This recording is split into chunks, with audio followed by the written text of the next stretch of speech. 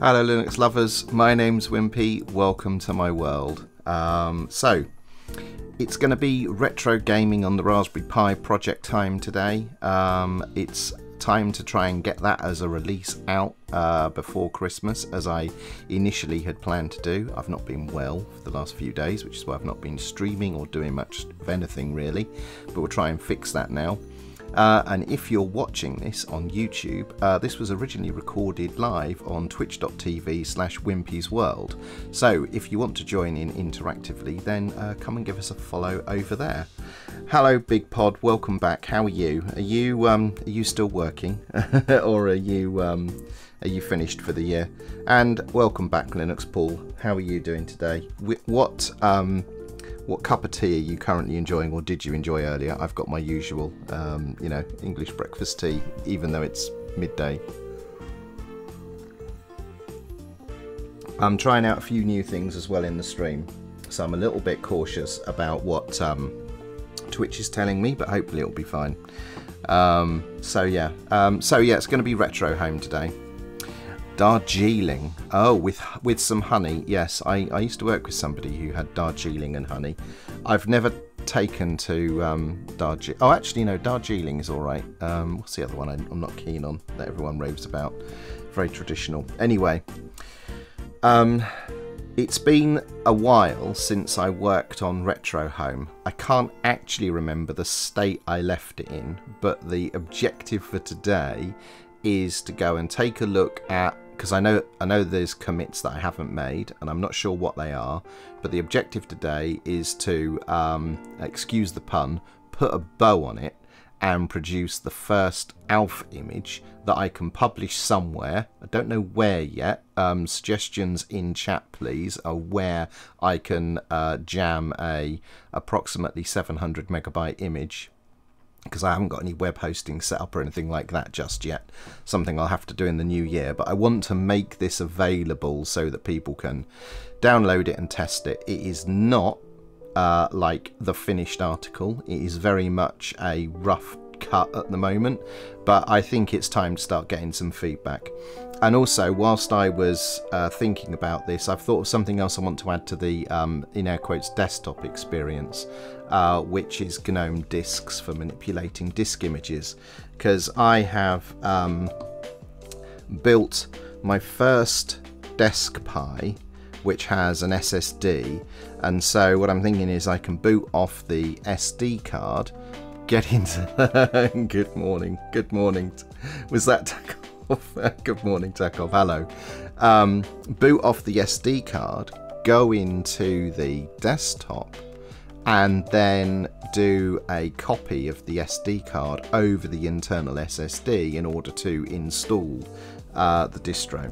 So these are, ideas for what I'm thinking of having a go at. But the objective is, let's get a working version as an alpha image out there. So welcome back Graham, hello, welcome back, and also Jeff, hello, and a Merry Christmas to all of you that are celebrating Christmas over the coming week or so. I'm going to be cooking, I suppose, what is the closest thing to a traditional Christmas dinner for my family today, a little bit later on. That's just for the three of us, because, lockdown and all that nonsense. But our tradition is to actually have a tuna salad on Christmas Day. For weird reasons, I've forgotten to move back to this view. So I'm going to be doing what is effectively a Christmas dinner for my family later today. Hello King Egypt, welcome back, welcome back. Well, thank you for those of you that have stopped by. I'm going to politely ignore Twitch's bitrate warnings. So long as everyone who's in here tells me that the broadcast is coming through fine and well, we'll just assume Twitch is being picky, and we'll move on. I did do a quick check while the countdown was running, and it seems like source quality is available and stuff like that. Can't guarantee on the transcodes because, not partnered and all the rest of it, but hopefully it's good enough. So let me just click this here. So Takov says, by the way, I just saw a curious post regarding the Raspberry Pi 4. If you add a render group to the user and DT overlay and 300 meg of GPU and OBS portable builds without issues, and VA API might well be available. Yes, I think you may be onto something there. You may need to use the full KMS driver. I'm not sure if you'd get away with the fake KMS driver, but yeah, VA API should be a thing. I don't know how well accelerated it might be. It may require, like in the Snap, I build a custom version of FFmpeg inside the Snap where I turn on some different acceleration features. I think it may be necessary to do the same with that FFmpeg that the Pi is going to use for it to be accelerated. But yeah, it should be possible. It is something I've been thinking about taking a look at, but you know, it's not high on my list of priorities because it's a curiosity rather than something that I would use you know, a lot. Anyway, whilst I've been you know, recovering, this space, it may not look different to you, but we've got a complete makeover in here. So the streaming setup here is now on par with the Lodge in terms of how everything's set up and configured. So it's actually a really chilled out environment, and all the rubbish that you couldn't see that was over here the other day is all gone. It's a nice clean room again. Yeah, definitely improving, Esme. Thank you for asking. So I think we'll get into it.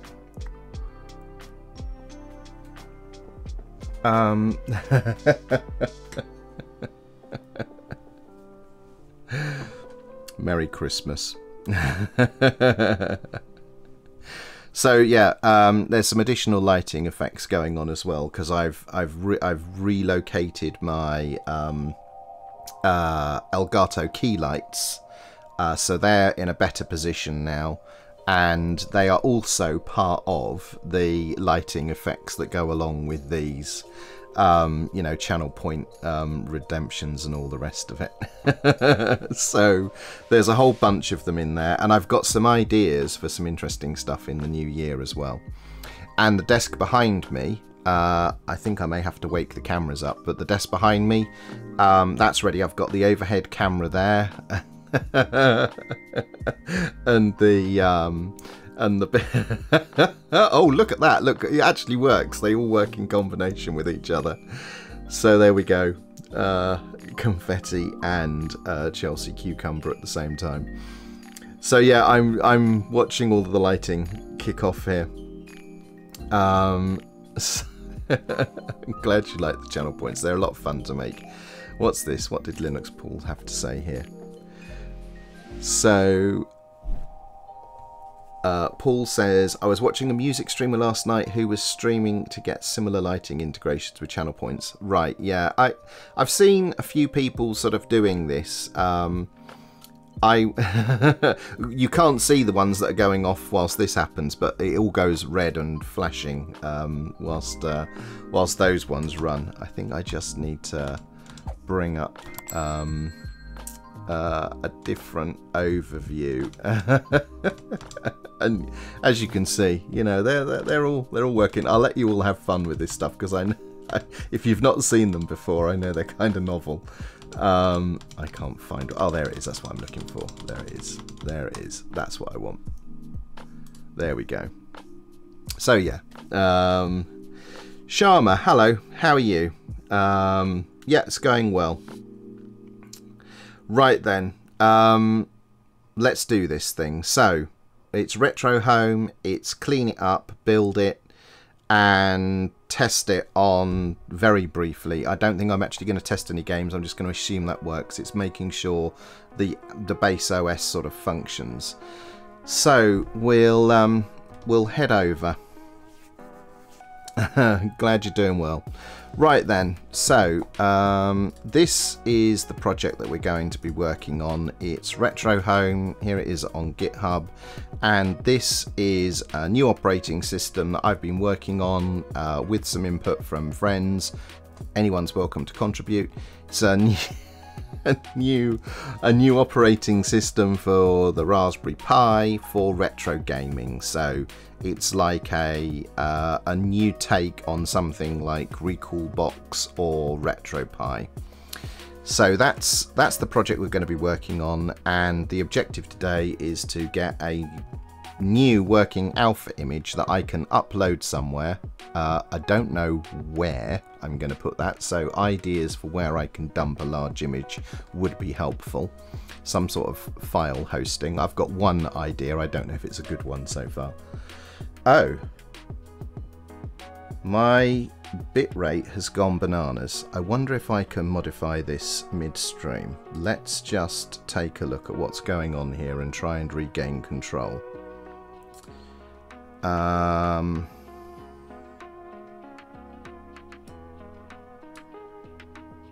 Let's drop that there. Sorry about this. Just noticed that my bitrate has spiked up massively and it should not do that. So let's see if we can bring it into control. Okay. So we'll go with that. We'll see if Twitch recovers. It's doing very strange things. Okay. Okay, Paul says he's got a weird admission to make. Been trying out Fedora, yeah.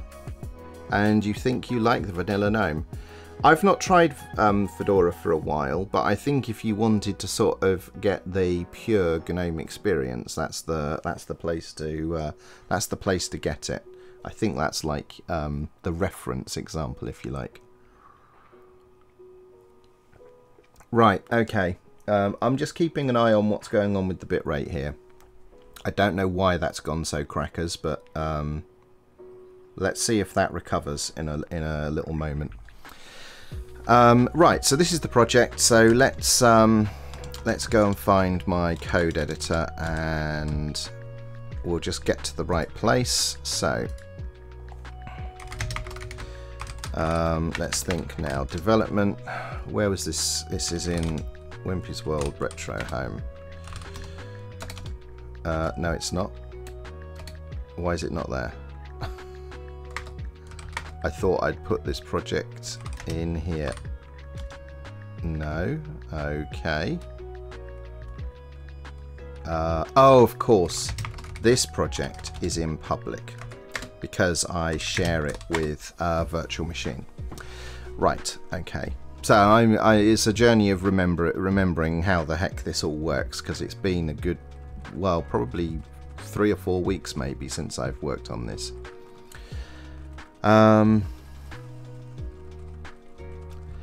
Okay then, so engage brain. Let's have a look at Gitkraken to see what the state of the repository is. Let's see what's outstanding. Alright, okay, so these are some unstaged files here. I know that I was working on some handheld devices and I've made no further progress on that. So I'm just gonna park the handheld bits, because what we're going to make today is an image that is a generic image for the Raspberry Pi. So no special cases, just take your Raspberry Pi 2, 3 or 4, put the image on a card, boot it, and you should be off to the races. So we're going to park all of the customizations. What's this boot configuration at the moment here? Oh, okay, fine, that's fine. And then this is the script itself that builds the images. So, okay, so that's a NES-Pi 4. Has anyone got the Retro Flag NES-Pi 4 case? That's the one with like the SSD and a cartridge. I'm not mega impressed with that, I have to say. It doesn't actually work as advertised. My goodness, my bandwidth is all over the show. Hopefully that'll calm down. momentarily. Okay, so that's fine because that's for a specific image, and then I commented out some stages here which we'll bring back in because we'll rebuild the image entirely. So I think all of this I can leave uncommitted because that's going to be in a code path we aren't going to execute because we're going to run the Pi version only. So if we just bring up the build script, and we'll just make you a bit smaller now.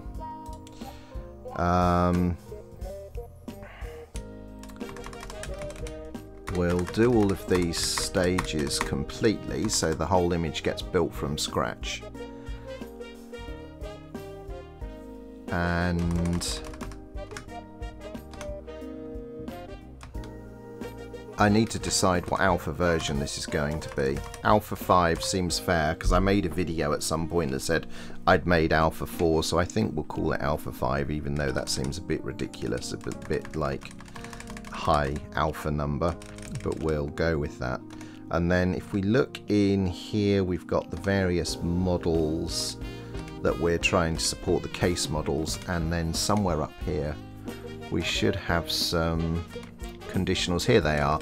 So these are the conditionals for the different case types that I've been working on, and it looks like that's all fine because this is saying what I've called it remix. I'll have to rename that at some point, but that's the GPi, the GPi Mate Plus, the Megabit, and the retro flag. So there's nothing in there that's uncommitted that's specific to a generic Pi image, so that's good.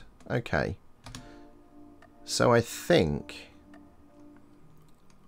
oh, composite, oh yes, that's it. So one of the things that I did, I'm just remembering now, one of the things that I did was I changed, let's have a look, let's do this. In the project there's these boot and root directories. If I just tree boot,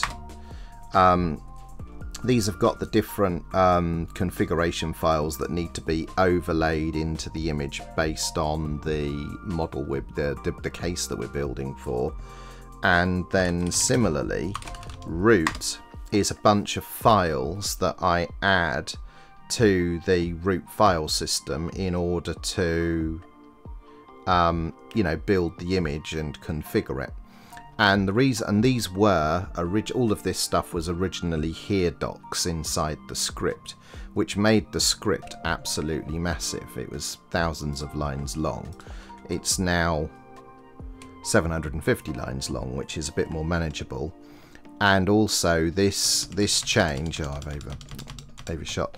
This change is sort of a stepping stone to turning these into Debian packages that get installed into the image at some future date, so then we can deliver updates. So we're not at that stage yet, but this is, you know, all of the assets are separate from the build script, so makes it a little easier to manage now. Right, is that minimize? There we go. Right, okay, I think we can get on with this. Let's just catch up with some of the conversations here. So I see that Esme is saying that she's hoping to try out Fedora and KDE soon.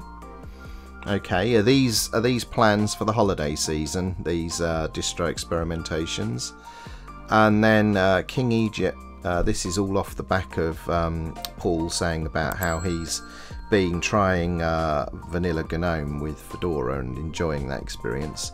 And then King Egypt says that they're really quite enjoying Zorin with XFCE.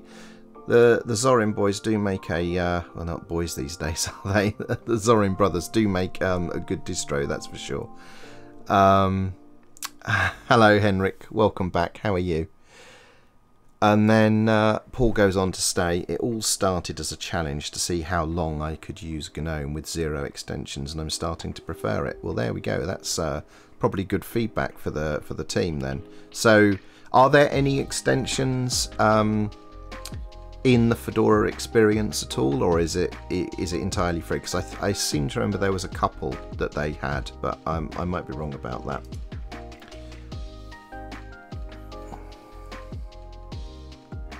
So King Egypt says, I keep meaning to buy that NES case, so thanks for the warning. Yeah, so that NES Pi 4 case with the SSD I do not recommend. I'll explain why. It comes with an SSD enclosure, and it also comes with a whole bunch of capabilities to do safe shutdown and safe power off, and those two features are incompatible with one another.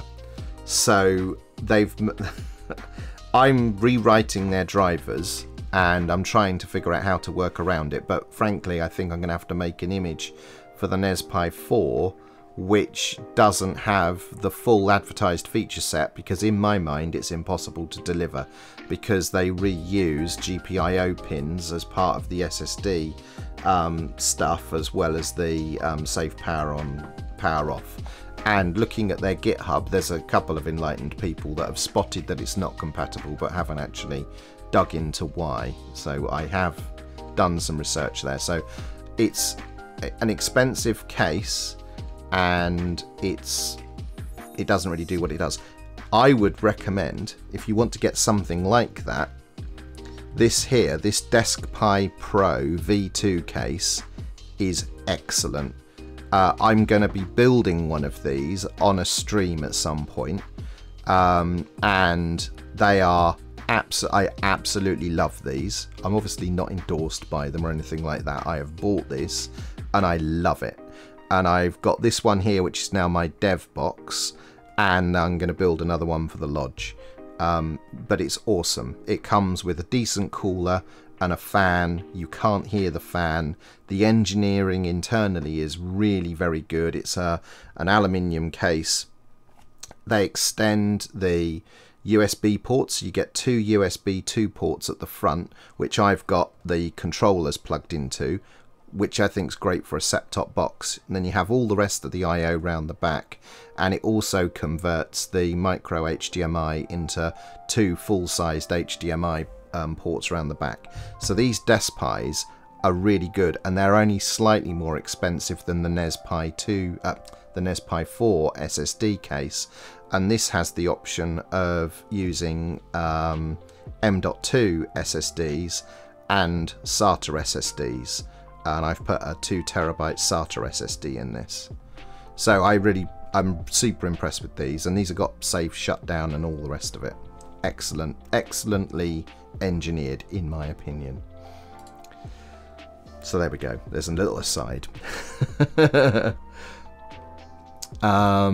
Thank you, Luke. Yes, I am on the mend, on the mend for sure.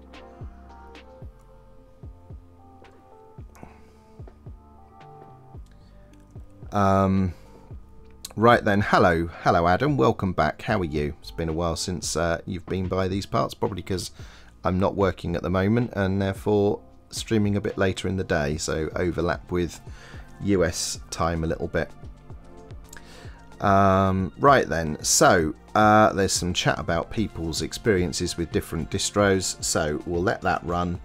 Let's get on with this and do a build. So we'll save what we've got here, and then what we'll be doing is using my virtual machine. So this is my Pi Builder virtual machine. This is running under QuickEmu, the other project that I work on. Oh, I'm hidden behind the tree. Hello, I'm here somewhere.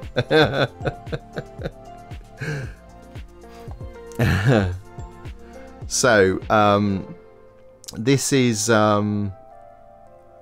all running in QuickEmu, which is the other project that we've been working on here. So this is running an older version of Ubuntu Mate 2004, and I do all of the container builds in here. So this is going to stand up foreign ARM containers inside this VM to build this Raspberry Pi image. So I think we'll just kick this off. The other thing that may or may not work is I have apt cacher running on this VM to cache the the package archive hits, and I've had to sort of do some maintenance on that to expunge some stale packages. So we'll see how well this works. So we will run retro home, and what is it, device is just going to be Raspberry, which is just the generic image. This is going to be it, and I hope that we've got all the right bits in place. So my password is test, by the way. So it's off and running, so this is going to do the whole thing. I've been through this script several times in the past. You can find those VODs on Twitch, and also just recently I uploaded my entire live stream backlog.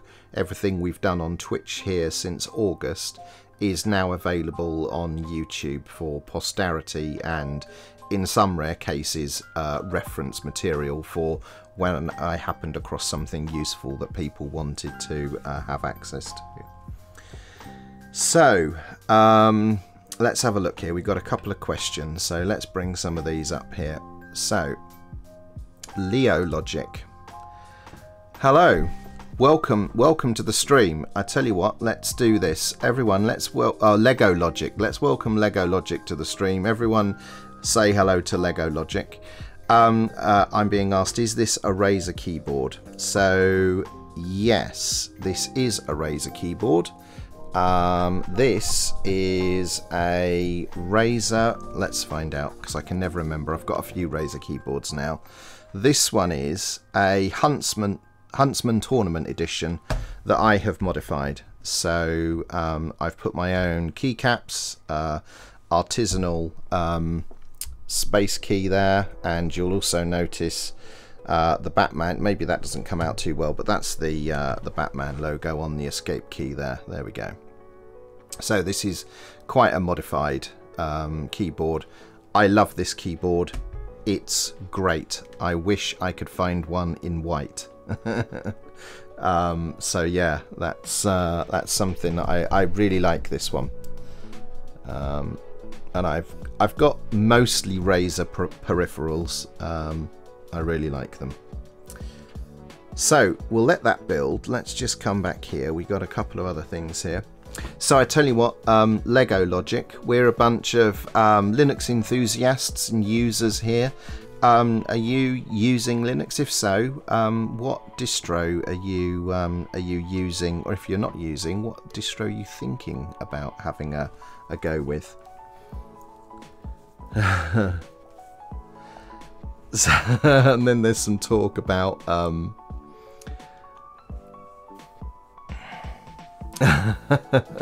so King Egypt makes the admission that he's already got the desk Pi and it's in his drawer. Yeah, I think most people's Raspberry Pi stuff is sitting in drawers, not doing very much.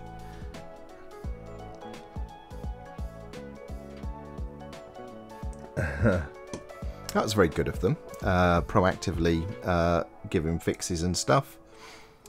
So I'll get to that in a moment. Let's have a look. So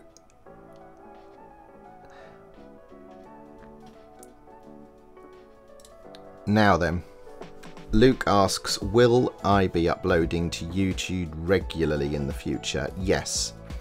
Every live stream I do here, I will publish on YouTube within 36 hours of the original broadcast from this point forwards. So they'll all go there to be archived. I did a little A/B test for that whole 3-month period to decide if I was going to put long-term VODs on Twitch or YouTube. I put the first Morning Cuppa live stream on both. The one on YouTube had 1,500 views. The one on Twitch had 5 views. So that was a very clear clear test. So I've now decided where the long-term archival storage is going to be, and it's going to be YouTube. And I've sort of worked out a workflow for doing that. And King Egypt says, no stormtroopers. Not in this office. In fact, I look around. I don't think so. There's nothing Star Wars related in here. All of the Star Wars paraphernalia I had here is in the lodge. There is nothing Star Wars here. It's all Star Wars over there. Yeah, not even the controllers here. There's no Star Wars stuff in here at all anywhere. Yeah. So if you've ever seen a stream from the other place, you'll know I've got loads of mostly Imperial Star Wars stuff. You know, Darth Vader and all the rest of it. Okay. Eargasm, and the microphone is great as well. What's this? Oh, is the Razor Kraken a microphone tack off? Right then. Yeah, so Luke's just agreeing. Yeah, I think YouTube's the right place. And also, I've been thinking about making actual videos, pre-recorded videos on YouTube for several years now, and I have made about 15 or 16 that I've never published because I was never quite happy with them and it was kind of a learning process. I'm going to start trying to make one sort of pre-recorded video a week, no, every 2 weeks for YouTube, which is to cover a specific topic, maybe something here, but cover it in a bit more depth, a bit more succinctly, sort of, you know, 10 to 15 minutes max, something like that, and cover some stuff there as a bit more accessible, you know, information. Right then, so lovely for you to all stop by. Is everyone still working, or have you packed it in for Christmas? I'm asking these questions while we wait for this build to run in the background. Let's there it is. It's still whirring, so the apt cache hasn't fallen over, so that's positive.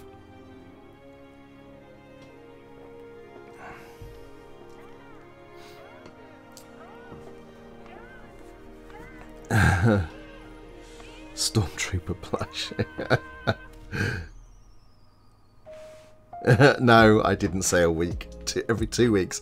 I know that I won't be able to do it every week. I know I won't have time. So my plan is this: to stream on Mondays, Wednesdays, Fridays, and Sundays, and then use Tuesdays and Thursdays to make sure the videos of the streams get to YouTube, and to also plan, record and edit a video. And I reckon those Tuesdays and Thursdays, I think 2 weeks of Tuesdays and Thursday evenings should be enough time to script, record, edit and publish a video. So I think every 2 weeks is probably achievable. Once a week is not. Absolutely not. At my second job, looking after 2 children. Yeah, I know, tell me about it. Yeah. Well, Twitch, I don't know what's going on with your bandwidth monitoring, but we've been a hair under the right amount for ages now, and it's still moaning. Anyway, so this is just going to tick and run. I don't know that there's anything else here I want to dig into in more detail. I do have some handheld devices. I'm going to be assembling those soon. So now I've got that working behind me. In fact, one moment.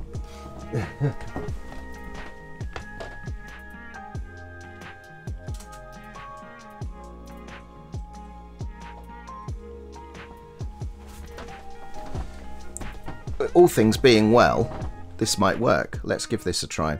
So I've got NDI cameras, I've got cameras which I've created an NDI encoder for. So there we go, that's the back of my head. And that is the desk behind me. So earlier in the year I did build some PCs on that desk using this setup. So that is all up and running again to do the same kind of thing. So I will be doing some building Raspberry Pi cases and stuff like that in the not too distant future. But yeah, there we go. So that's the back, and I can't hear it myself, but I think there's a slight audio fade because I have to compensate for the audio delay for that being slow because it's coming over the network, so it's more latent video. So there we go. That's a thing that I'm glad is working again. Let's have a look. So Luke asks, is the plan to manually build these images on your machine, or will you be automating it somehow? Certainly these first images I'm going to build on my machine to sort of get them out there. I would like to automate it in some sort of CI/CD pipeline, but these images are massive.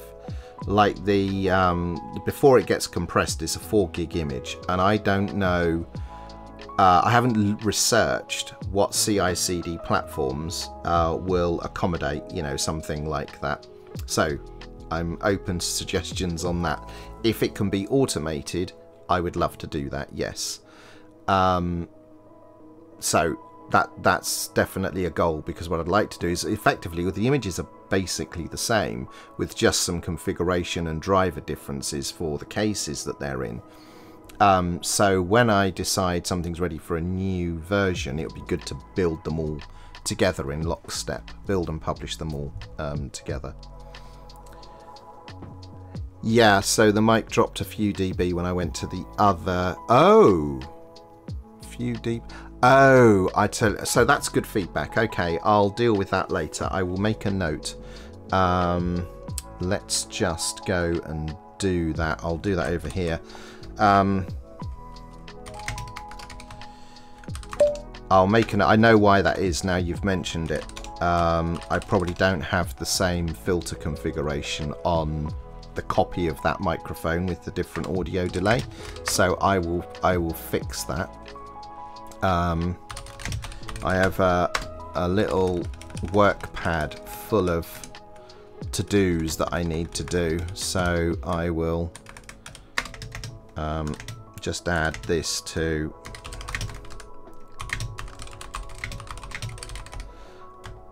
do that. Right, thank you, that's great.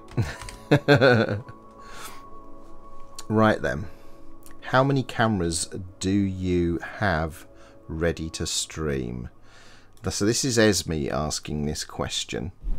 I have this camera that I'm talking to, one, that's a face cam, and then we have this camera, which is the overhead cam, so that's 2. I have then the same behind me. They're mostly the same cameras. So my face camera I'm talking into is a Canon M200, and the overhead cameras and the cameras behind me are second-hand Canon M100s that I have modified the firmware on to get. Thank you for the follow, raising _. Thank you very much for the follow. Welcome to the stream. If you're new here and you use Linux, I'd love to know, if you're comfortable doing so, let us know in chat what Linux distro do you use. So I use a patched firmware to get clean HDMI out on the Canon M100s, because they're cheap on eBay, and they're compatible, the lenses are compatible with my other equipment. So you often get a kit lens, which means I can do that zoom on the overhead and all the rest of it. So I've got 4 Canon cameras in this room, and then effectively there is another camera, which is this view. So this isn't a camera, but it is a capture source for the virtual desktop where, you know, I do the live coding and all the rest of it. And then there's a 6th, which is the same but for when we do gaming, which is a frame buffer, an NVIDIA frame buffer capture source. So technically 6 cameras here. Yeah, technically 6 cameras and 6 lights that is being manipulated with the, you know, the animations and what have you. So hopefully that answers answers your question. And I do have another capture device for that behind me, which is for when I do like Raspberry Pi projects on that desk. Oh, actually, yeah, there's another one. Yeah, actually, this is this view here. There's another capture source. 8, because this is where we'll be using this one later. This is where the Raspberry Pi will get hooked up in order to capture what the Raspberry Pi is doing. So not a camera, but a capture source. And the same over there. I've got what's it called? A Magewell USB Gen 2 that I use for that desk. So it sounds like madness. It's not too difficult to manage now. It used to be, but it's not too difficult to manage now. Right, have a good one, Luke. Enjoy your holidays. And so, Raising, you are using MX Linux. Are you using MX Linux because it's #1 on DistroWatch, or was there another reason why you chose that particular distro? Always interested to know how people landed on their different distributions. Right then, let's go back here, see how this is doing, see if I can work out where we are. Right, looks like it's doing the micro desktop install at the moment. Ah, that was it actually. That was something I was going to... we'll test that. We'll test this image. Yeah, so I want to add, if possible, GNOME disks to the micro desktop that I embed in this OS. For reasons I explained earlier, I think it would be useful to be able to manipulate disk images, particularly because it's something for the Raspberry Pi. But I'm only going to do that if it doesn't like suck in tons of the GNOME sort of desktop, because the desktop that exists in this is kind of like an escape hatch. It's not meant to be a desktop operating system. It operates like by default it operates like a console, but the desktop is there as a convenience, mostly for me whilst I'm doing the development. But then I realised that if your only computer is a Raspberry Pi, or if you give this to somebody as a, as a gaming device, then they can use the desktop to go and source games to put on the, on the emulators. Right, okay, so I wonder if I can actually work out ahead of time. Let's go and try this theory out. Let's go and see. Oh, we've got some questions here. Here we go. So, hey, is that Species? Hey, Species. Oh, 8472. Very good. Very good. I know that reference. That's my from my favourite Star Trek. What's the right term? Not season, but yeah, Voyager's my favourite. So you're a Debian fan, been using it since Potato Woody, so a good long time. Nice one. I think I started using Debian with Wheezy, was the first one that I used seriously. Yeah, Voyager. And I'm a Debian maintainer. So although you can see here Ubuntu Mate is the project that I work on most, I do probably 90% of that work in Debian with the Debian packaging team for Mate Desktop and Ayatana. So yeah, I'm quite involved in sort of Debian package maintaining, because it's an elegant way to get those packages into Ubuntu. So Raising says it was one in DistroWatch, and once I started using it I didn't migrate, but now I'm thinking I can't make up my mind. Do I have any suggestions for Debian based modern looking, no hassle, just simple? Yes, Ubuntu Mate is an excellent distribution. So as I was just saying, I've been making Ubuntu Mate and leading that project for 7 years now, and it is a simple get out of your way operating system, and it's what I'm using right now. It's what I use everywhere for everything. So yeah, give it a look. Let us know how you get on. I did make some things. Let's see if this works. Does this work? Yes, there we go. You can find out more there. There we go. I added some chat commands. So,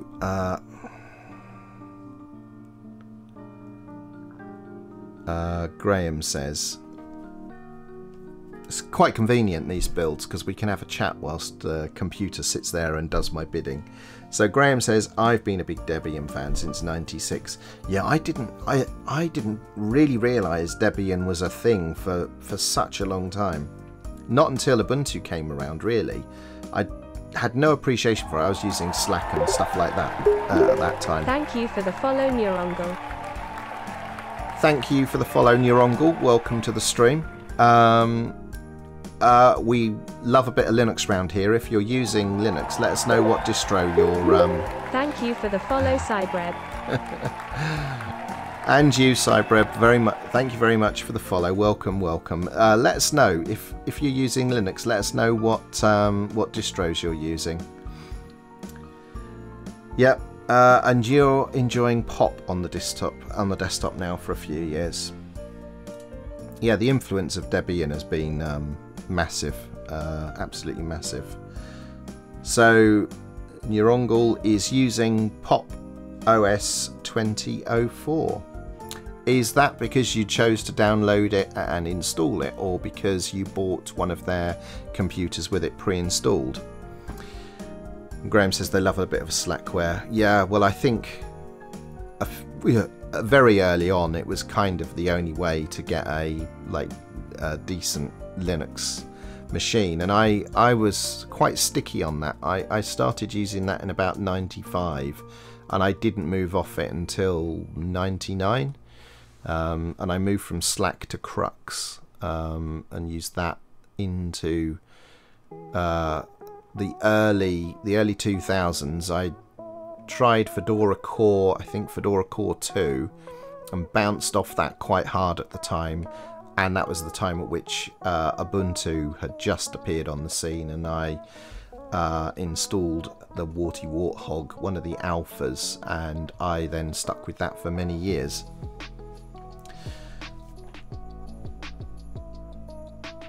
So, Rising asks, is Garuda OS good? I've not used it myself. I think Garuda is an Arch-based distribution. Is that, am I right in saying that? I think it's kind of squarely focused at gaming as well. So I don't know if you're interested in just a gaming distro. I say just a gaming distro, something that's targeted at gaming, or if you something more general purpose. I've not used it, but I think it's Arch based. The chat will correct me if I'm wrong about that.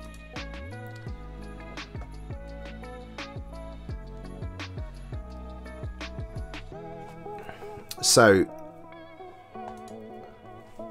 your uncle says they downloaded Pop OS and they found the workspace navigation with the keyboard shortcuts very useful. Yeah, I love a bit of keyboard shortcut power. I was doing some image editing earlier.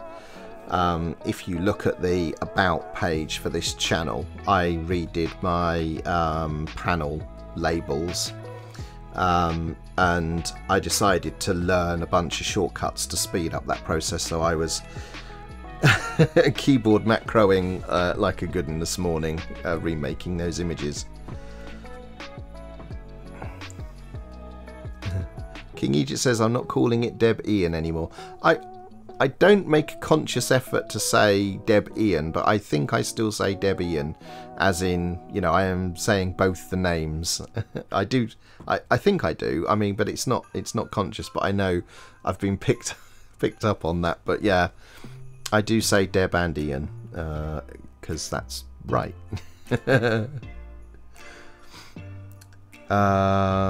So this is an interesting question. So Codefish asks this impossible to answer question. What's the main difference between different distros? Well, if let's take a simple example. If you just take different versions of a distribution that share the same base. So let's take the Ubuntu flavors. This is an easy place to start. The way that they differ from one another is the desktop environment that they present to the user. So everyone that makes an Ubuntu flavor agrees that they prefer the Ubuntu platform, but they then respectfully disagree with each other about how to present the user interface to their, respective communities. And that's pretty great because we're all working on the same corpus of software, but we've got our own interpretation of how to present the user interface. So if you take Ubuntu, they differ by how the user interface is presented. But then when you go between, say, Fedora and Ubuntu, or Ubuntu and Arch, then of course they're different underlying OSs with different package managers. And then there's more esoteric things like Dev1, and they want to remove systemd. So when you start comparing between different underlying platforms, the differences are quite varied and very difficult to summarize, I would say. But I'm sure chat here will give you their opinions on like distros and how they differ and all the rest of it. Yeah, oranges and apples, absolutely. Yeah, and so Henrik is giving a good sort of summary here as well. Groups of distros, the package manager, the file layout, yes, that can differ. The file system layout can be different. Patching and repackaging, yeah, security policy can be an important one. You know, a lot of the distros that sit on top of like a platform that's produced by one of the big Linux vendors like Red Hat and Ubuntu and SUSE means that you actually get a commitment to security patches and updates, which for some of the, well, for pretty much all of the community only distributions, well, I say community only, some of the small independent boutique distros, you don't get that at all. You know, they probably don't have a security team at all, and they're probably relying on whoever the upstream distro vendor is to provide security patches.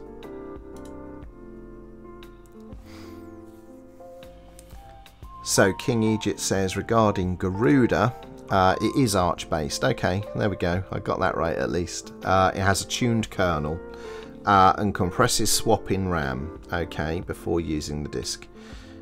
You'll probably never use the swap partition. They also recompile some AUR packages. Okay, so they provide packages that are specific to their use cases as precompiles in their own package repository. Because it's internet lore, I should point out I used to be an Arch Linux developer, by the way, so I'm familiar with the process. I used to maintain my own package repository for Mate Desktop before I managed to get that into the official archives in Arch. Ah, our image is built. Well, look at that. So, that looks fine. It's a compressed image is 666 meg, and the raw image is, well, it's that's 4 gig actually because of the way it's presented.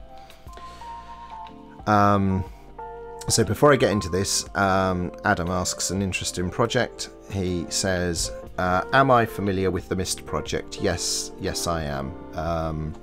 I do have an FPGA project, well, technically 2 FPGA projects I'm working on, and I'm pointing up there because it's on the top shelf, and I want to dust that off in the new year, but it's not a Mister, but it is a retro computer that is entirely FPGA powered. So yeah, the Mister's great, but it doesn't, I would like to have one, but it doesn't interest me so much because I like to make my own things, and the Mister's basically just assembling the components and then using software that somebody else has already made. And in this case, what I'm doing here is making my own operating system because primarily I really liked Ludo and I wanted to shine a light on how good that is, but also I wanted to learn the process of building a in air quotes games console, initially on the Raspberry Pi, and then seeing where that may lead in the future. So kind of a learning experience. Right, well now we've got this image here. I think I put the I put the card in the computer over here. So what we'll do is we'll use the pass-through, and we'll pass through the card reader from the host into this virtual machine, and then we will then run up GNOME disks. And that's the card we're going to put this on. We'll just hit stop there and there. And we will, in fact, why am I doing it this way? Well, it doesn't matter. Restore a disk image. Let's go and find it. It should be in the root of Pi. Here it is. We'll do the compressed image, because if this works, this will be the image that I am going to make available. So we'll open that and hit start restoring. My password is test, by the way, and that will write to the SD card. So I'm in a VM here, but I've passed through the card reader to write out to the card, and then we'll actually take that card, put it in the Pi, and boot it up and see if it works. Because like I say, it's 3 or 4 weeks since I've done anything with this. I don't even know if I left this in a functioning state. We'll have to see how we get on. King Egypt says that the Garuda themes are lack some polish. Wayfire is good though. I did nearly make something with Wayfire. I had to restrain myself. And Adam says they're going to be interested to try out Retro Home. Yes, all feedback welcome. Like I say, this is very much a rough cut. It is an alpha. There are no updates. There are things that I know aren't working yet. I need to update the README. For example, I know the N64 stuff does not work at all.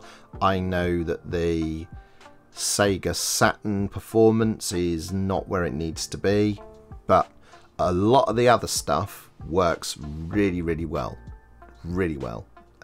So I want to get some feedback on, like, you know, maybe things I haven't tried, and see how it works.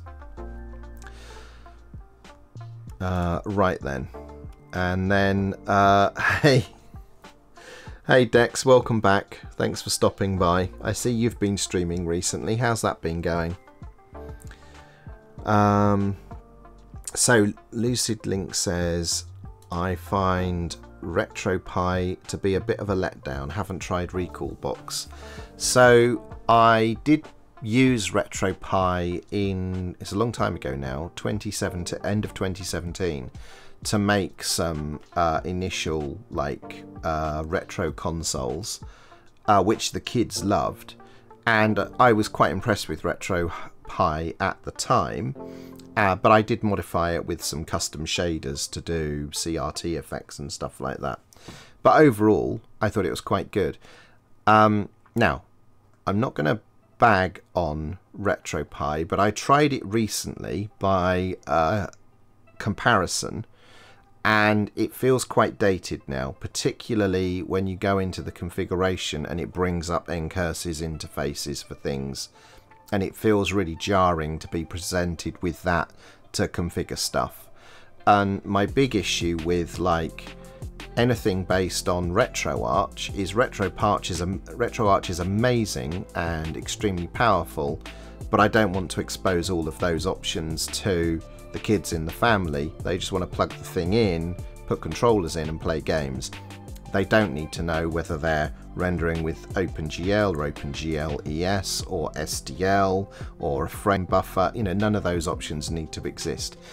So Ludo is made by the RetroArch and LibRetro team, and is deliberately, you know, supposed to be a pared down, accessible, version. It uses the same LibRetro cores, and that really jives with, you know, what I'm setting out to make. So I'm very happy with it.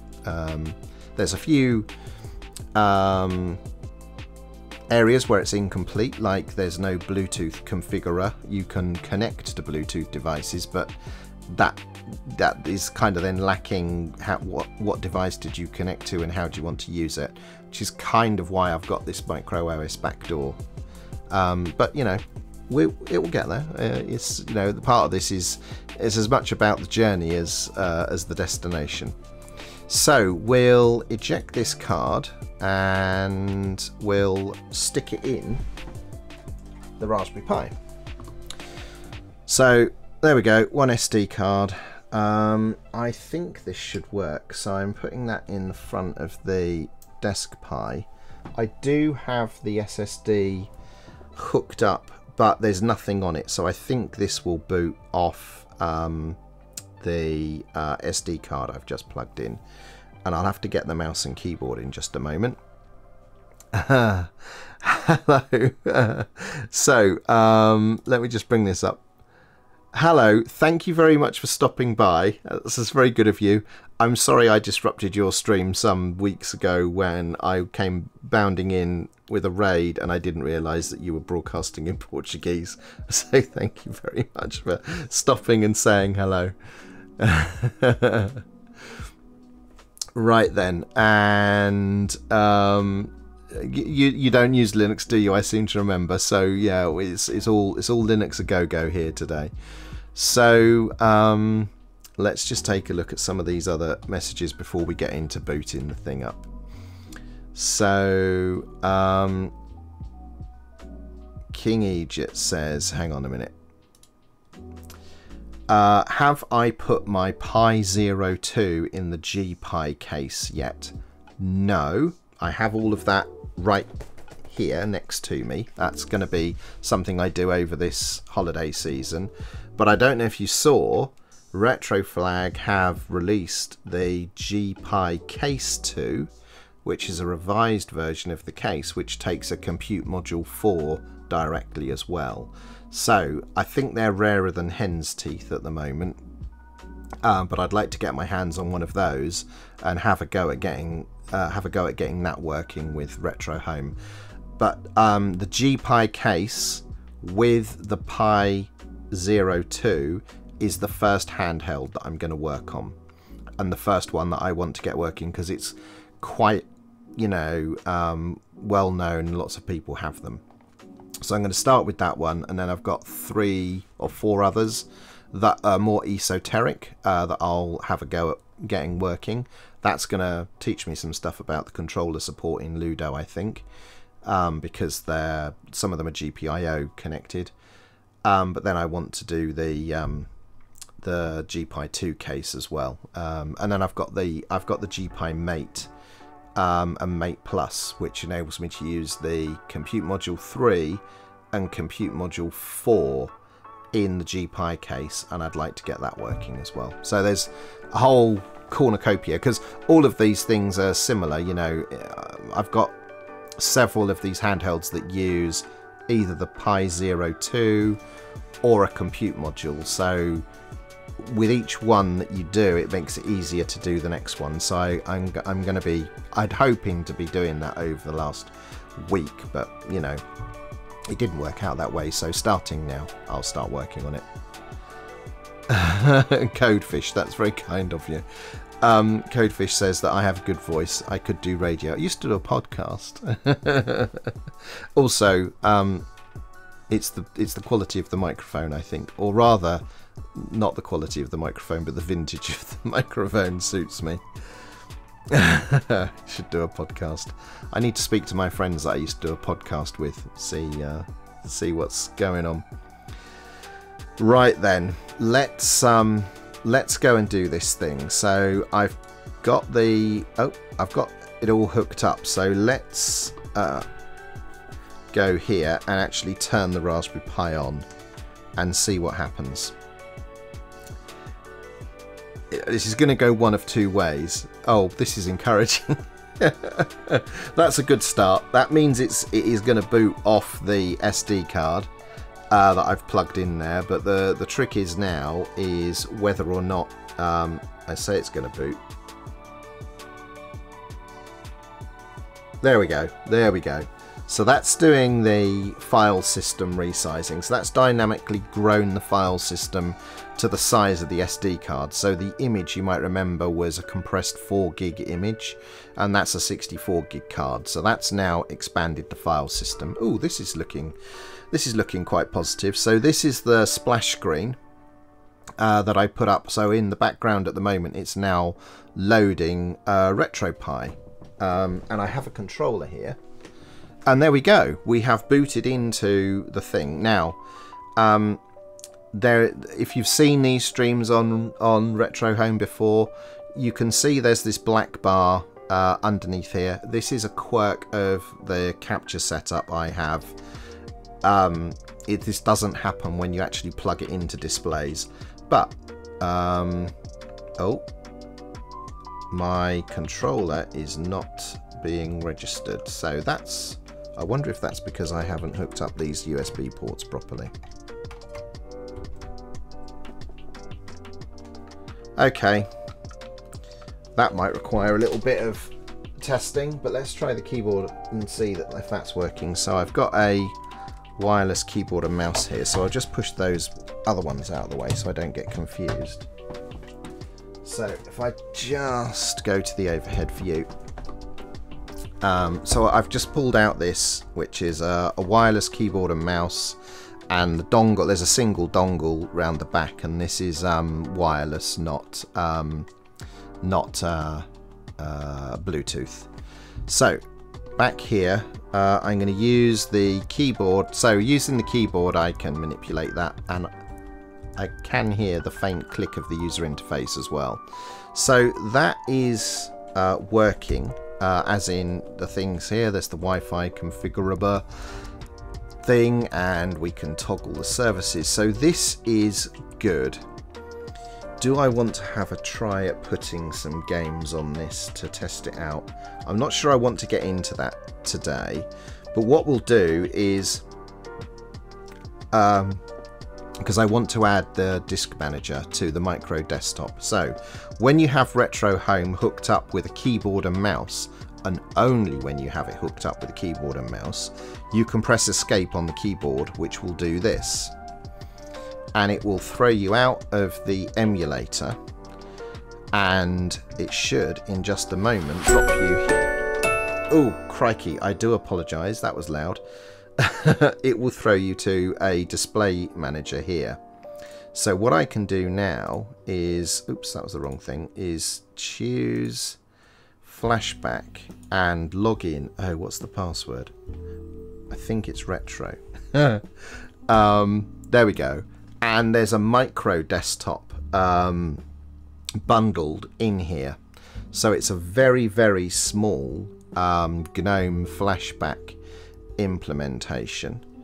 And there we go. Oh, there is a mouse on here somewhere. There it is.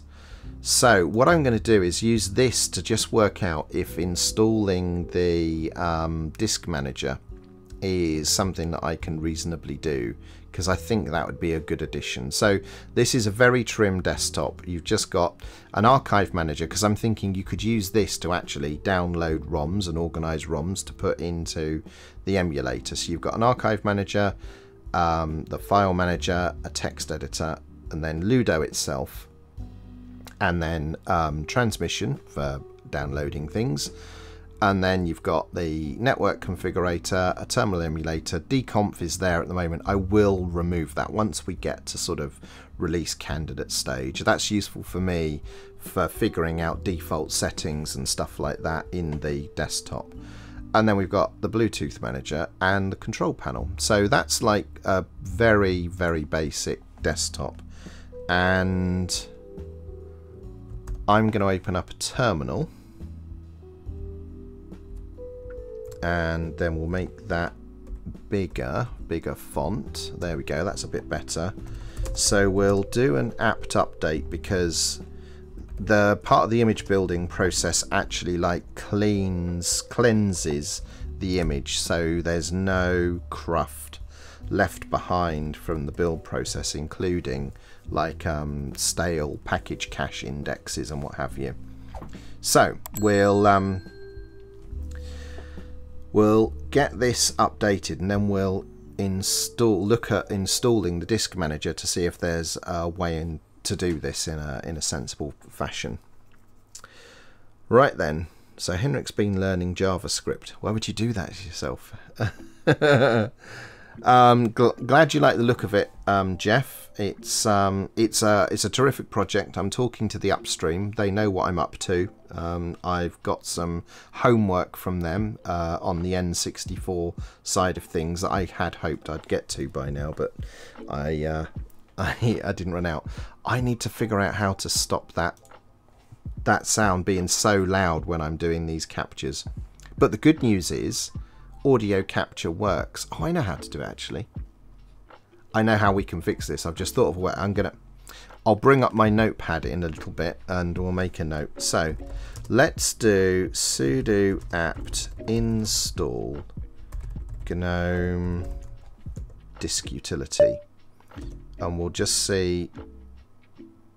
Oh, well, there we go. That's fine. So the only thing that gets installed when I add that is that application, because the micro OS that I've curated here has all of the other dependencies already in here. So let's try this for fun. If we go up here now, where would it be? System tools? No. Accessories. There it is. Disks. So I should be able to do something like this. Here's my card reader, which I'm running the OS off, and here is the 2 terabyte SATA SSD that's inside the DeskPi case. So I am making this up as I go along, but I wonder if I can. Oh no, because I don't. That isn't a disk image yet. Okay, so I could DD it, I suppose. Does anyone know if the Raspberry Pi imager enables you to say from this device to this device? Because that's what I'm thinking. I could just do a copy from here to here, and then I've in air quotes installed the thing on my machine. Although technically there's 2 different file systems, so no, that probably wouldn't work. Anyway, I still think I want to ship this because I think this would be useful. Not least, you'd be able to make backups with it.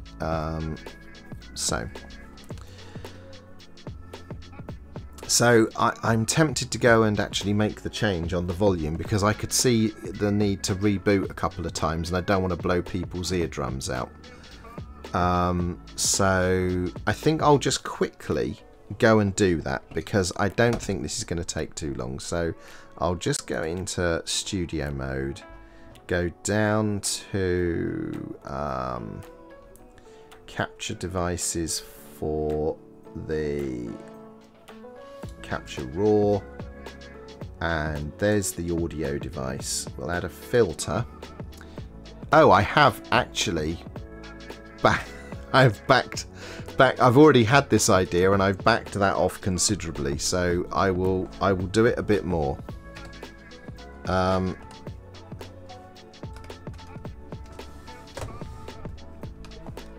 So I will make that considerably quieter. Okay, well that's done. Hopefully that won't make such a noise. So I think what we'll do then is we will go and add that. We'll go and update the code for the image builder and refresh the image with that added. So let's get in here. Actually, we want this, don't we? So let's go and find. I need to put the Raspberry Pi keyboard to one side at this point, because this is where I will get horribly confused and be typing on the wrong keyboard. So there's where we install the desktop, and we will add in here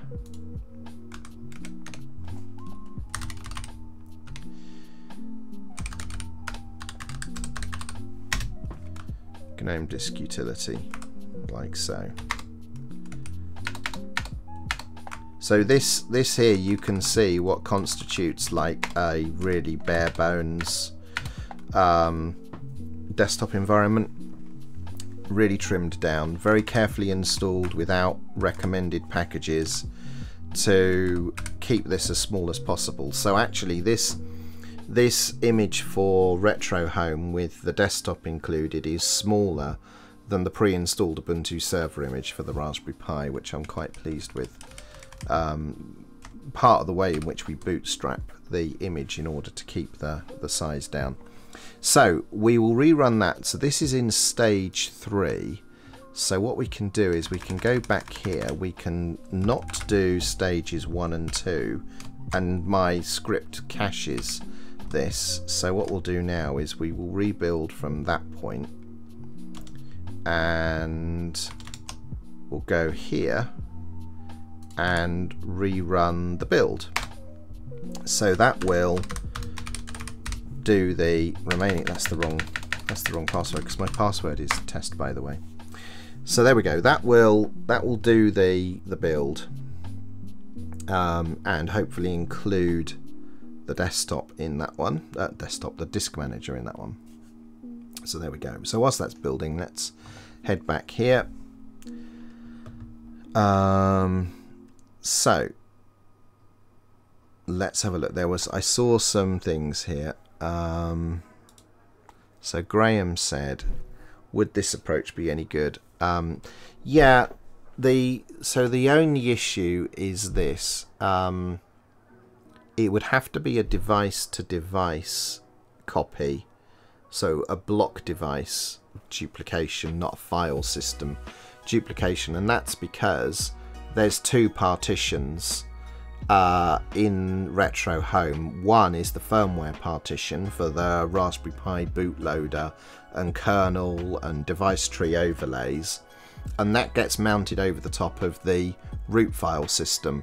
So there's those 2 file systems, so it needs to be a block duplication onto the target disk. And I want to do this because I'd be interested to see, at this point our image on the SD card is expanded to 64 gig. If I put that image on a 2 terabyte image and it boots, does GrowFS kick in again and expand that out to 2 terabytes? Because I think it should work, but I've never tested it. But it'll be an interesting little experiment. Right. Let's have a look here.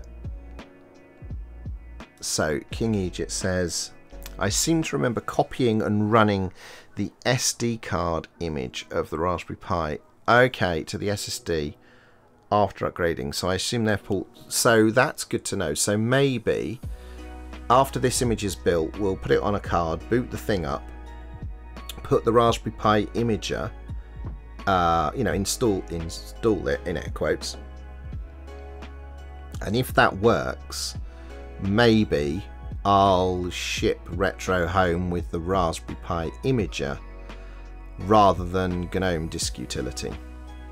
That's probably the more sensible thing to do anyway. So whilst the image is building, we could go and add the code to do that. So I'll just get through some of these questions and we'll consider that. Also, just feeling the DeskPi, it's really cool. I love this case. I will be doing a stream where I build one of these live because they are cracking good. Right, okay. And then I think we're done here. What have we got here? So QBlocks, it looks like here. Let me have a look here. QBlock says, can I emulate Pi on x86 without a custom kernel? I think the answer to that question is yes. I think QEMU has the machine syscall translations in QEMU to emulate a Raspberry Pi 2 or 3. I don't know it can do a 4, but that doesn't really matter because, you know, if you're testing, and it is something I'm planning on adding to a project that we make here called QuickEmu, which is a wrapper for QEMU for hypervisor management. It makes optimized virtual machines for a ton of Linux and FreeBSD, but also macOS and Windows. Automatically downloads, configures, optimizes, does the whole thing so you don't have to. And one of the things I want to add to that is the ability to run Raspberry Pi operating systems in that VM manager. So I believe it's possible. I've certainly done some research to suggest that it is, and it's something I want to add to QuickEMU in the future. And if you're wondering what QuickEMU is, I have a convenient thing here. There we go. That should tell us. You can find out more there. Right then.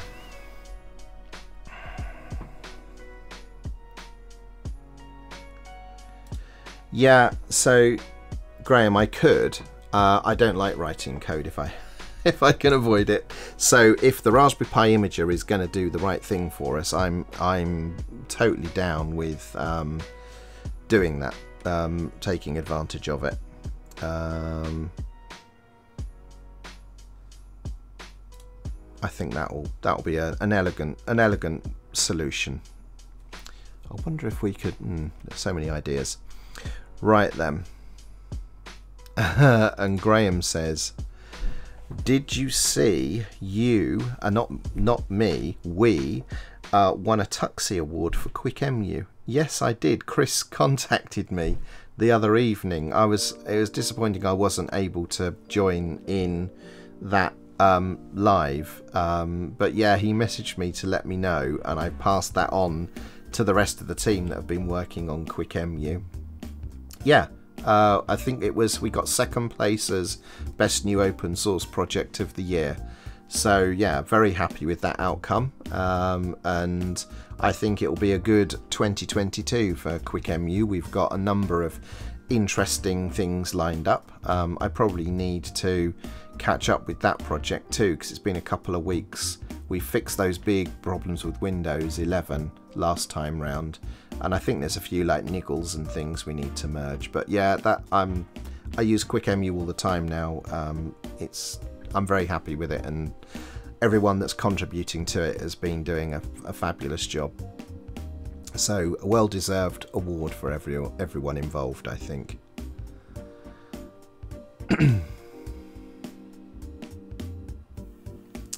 So I was just scanning down the chat. Okay, right. glad you're finding it useful too. So let's take a look at this. So the image is still building. Let's do this. Let's bring up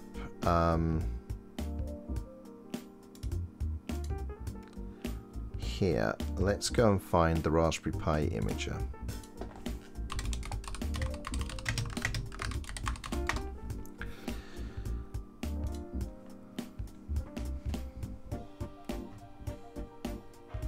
Download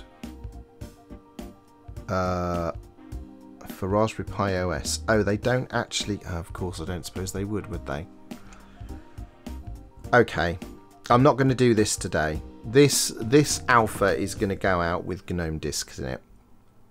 I'll change this another day. I'll go and hunt through their archive and find out where they actually published the package for this, and write some stuff to suck it in. But I won't get into that today, because I want to get to the point where we have an image and we know it works. I wonder if I've got a small selection of games. Let me just look here. I'll just take this off screen a second. Let me see if I've got. I did make a small collection. Here we go. Samples. How big is this? Properties.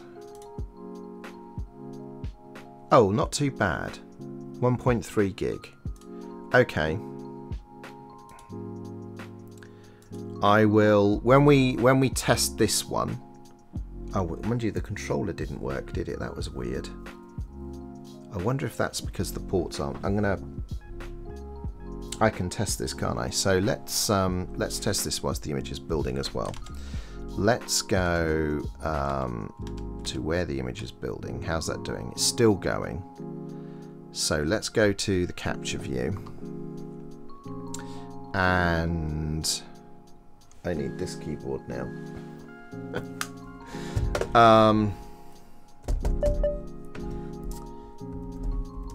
That is so loud, and yet I've tried to duck the audio. I don't need to app search, I just need to install. Oh, I do apologise.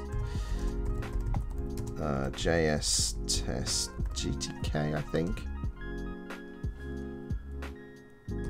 Installs quite a bunch of stuff, but let's go with that. So we install this on the Pi and see if it can see the controller, because I was a bit confused as to why that, because this controller has been working and the one that I've been doing my testing with. So let's run JS test GTK, and sure enough, I must have done something wrong when I built this case, because this is clearly not presenting these USB ports around the front. So let's do this. Let's plug the controller in a port round the back here, underneath the keyboard and mouse, and there we go. Now let's go back to the capture device and let's do a refresh. There we go. Now we have a controller. So I've clearly broken something when I did my build on the case, so I'll have to revisit that and see what I overlooked. But now we've got that working, it means I could actually put a few games on this image that we're building now and just make sure all of the essential emulators. So what have I got here? I've got some arcade games, NES, SNES, Mega Drive, Master System, Sega 32. So a decent enough broad cross section of stuff to just sort of prove things are working. Oh, except I'll have to fix the capture thingy because it messes with the performance otherwise. Capture cards, hideous. Right, okay, so let's just go and have a look how that build is progressing.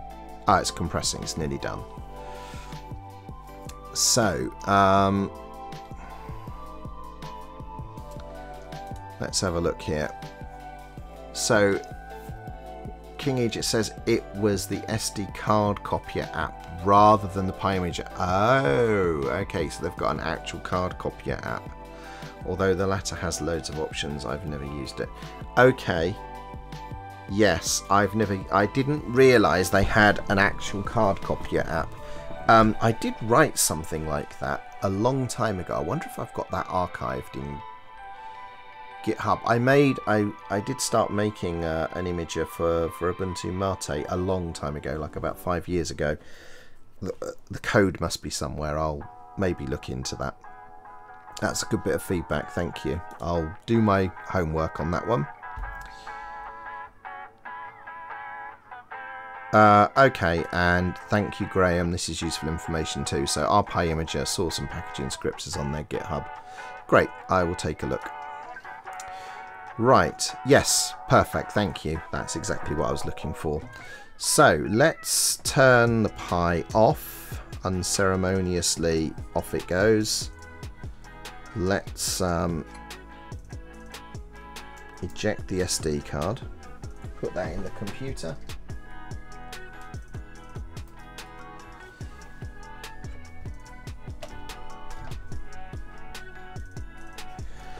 Right then.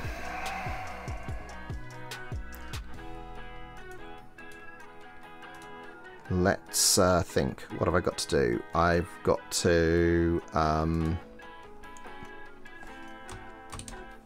that's the wrong... I'm in the wrong window. There we go. Let's get inside the VM. There we go. Let's try that again. So, in this Pi directory, my images get built. Here it is. So, let's write that with the image writer to there and start restoring. Restore. My password is test, by the way. So once this is done, we'll then eject it from the virtual machine and then from the host copy over some ROMs, because that'll be quicker than doing it over the network. And I will need to know what IP address this is using. So yeah, I can use NetDiscover to do that. Okay, all right.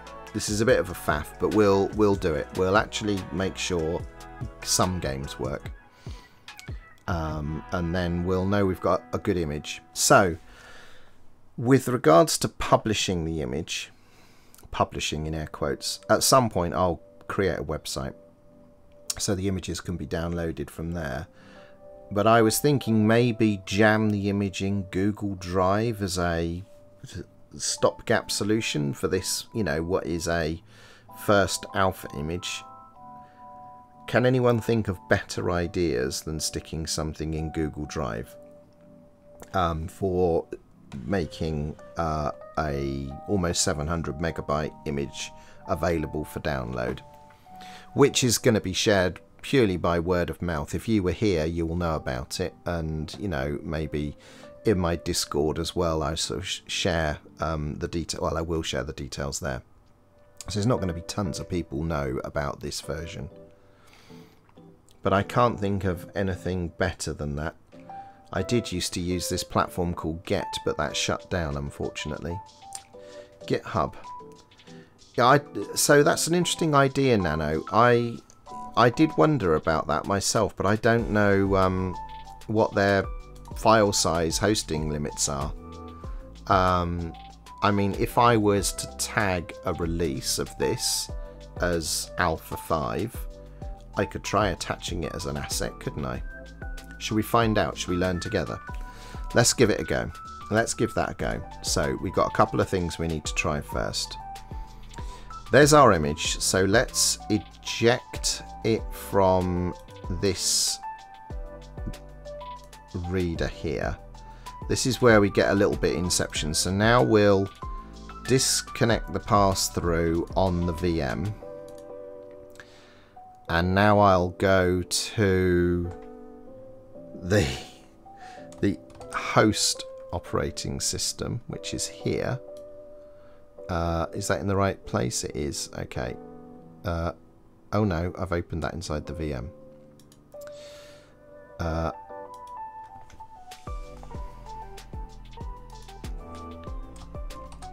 Here we go. So that's a file explorer here, and we'll now.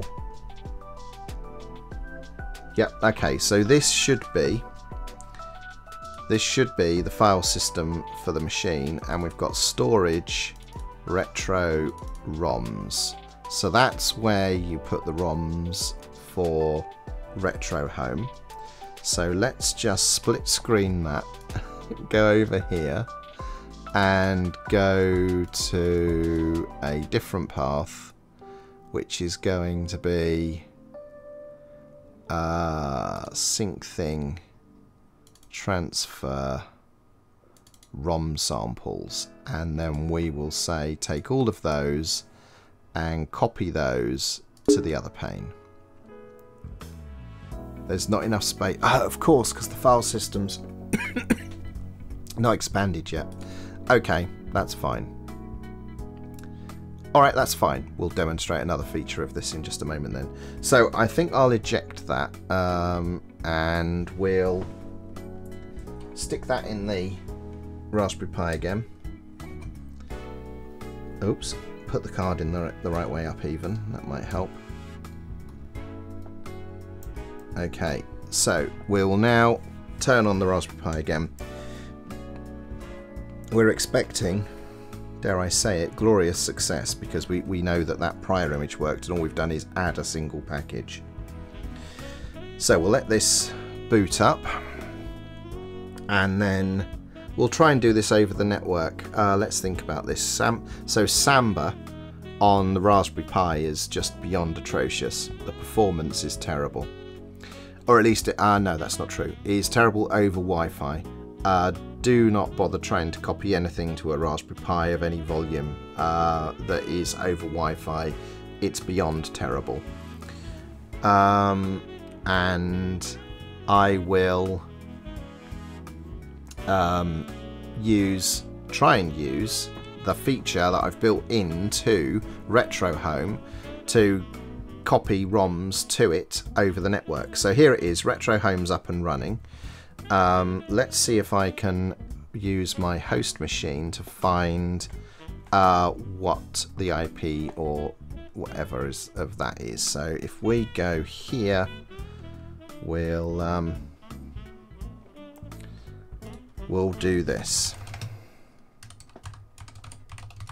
So I think, hang on a minute, is everything on the same VLAN? Yes. Hang on. Yes. Right. Okay, so we'll just go looking and hopefully we'll find a Raspberry Pi. There should only be one. There it is. So that's our IP address for the machine. So if we quit that, we should be able to SSH as Ludo at that address and accept the fingerprint, and the password is retro. There we go. So we're SSH'd into the device, so that works fine. So now what we should be able to do is, if I come back to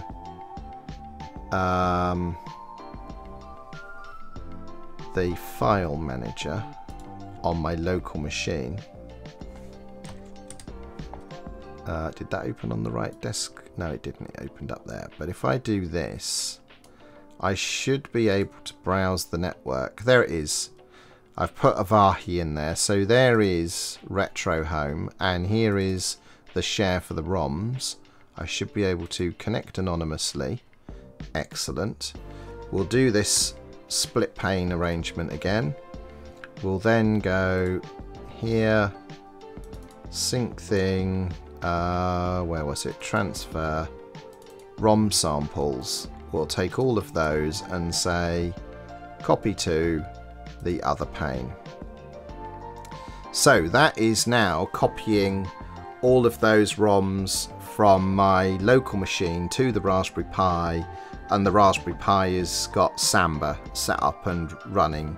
So this is, you know, the way to, you know, put stuff on the device. And technically it works over Wi-Fi, but it is so slow. I think I could shout ones and zeros down the Ethernet cable faster than the transfer runs. This, you know, runs in a reasonable amount of time. This is what, 1.3 gigabytes of data. That's not bad. What we do need to do though is, I think that this may be cached a little bit. So what we'll do is while I SSH'd in here, we will just run a sync to make sure that all of that gets flushed to disk. There we go. So we know that that's all actually being carried over just fine. You can also do a similar thing. You don't just have to use this. You can also, let's think. Come on, brain. What do I want to do? I want to do Go computer. No, I don't want to do Go computer. I want to do. Where is it? Why is my brain freezing on this? There it is. Connect to server. So we know the IP address was 131, I think the last octet was. So we should be able to do. This is because I'm on a VLAN. I don't have any DNS and what have you. So I could do /storage because that's where everything works, and then we can do ludo retro, remember this password, and retro home SSH and connect. No, what was the IP? 2.31. Okay. Oh, I've got a typo. There we go. Let's try that again. There we go. So now we're connected over SSH as well, so you can also go in that way if you would rather. And there's all the directories, and there's the stuff that we copied over. So these are the files that we copied over via Samba. Both work, and actually SSH is faster than Samba out of interest. Don't know why, but there you go. So that's looking pretty good. So let's exit out of here. Let's go back to the capture view. So here's, no, that's what we need to do. I need to go back. We'll just come back here. And did I close my terminal emulator like an idiot? I did. Okay, let's close that. And this one. Let's start a new one of these. Okay. We will SSH back in. And what I'm going to do is just poke this to try and fix the capture. What have I done wrong there? Is it...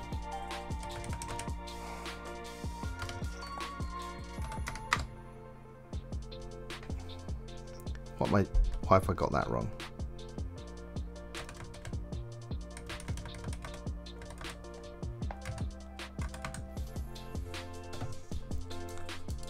Surely I've not configured this on a different display.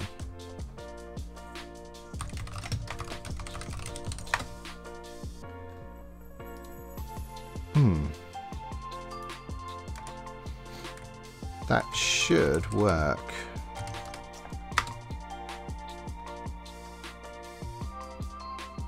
Wow, that's a problem.